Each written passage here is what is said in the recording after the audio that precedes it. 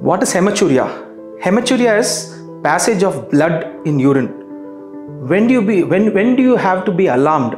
Usually passing blood in urine is not a good sign. If at all there is a blood in urine along with clots, you need to report to your urologist and evaluate.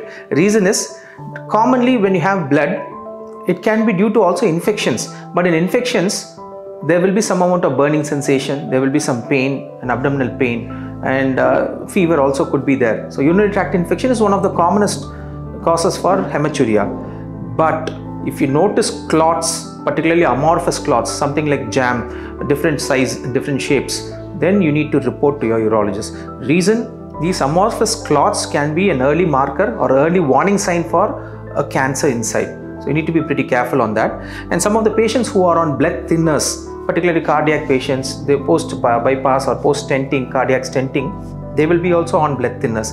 These blood thinners also can rarely sometimes cause the hematuria. So hematuria are of two types.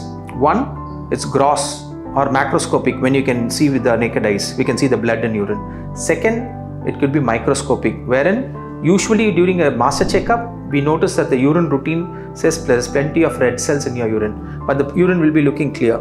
So you need to evaluate when you have gross hematuria.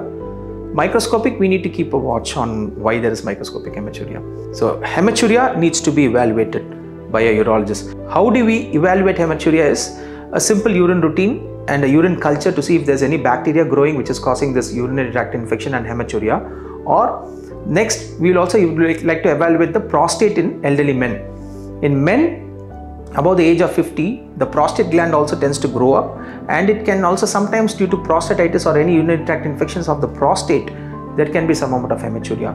The next evaluation, what do you like to do for evaluation for an hematuria is, we do a ultrasound kidney ureter bladder.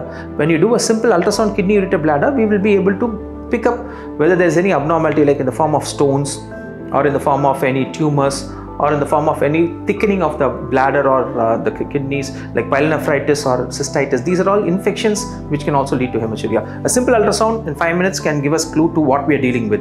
Hematuria needs to be reported to your urologist. VS Hospitals.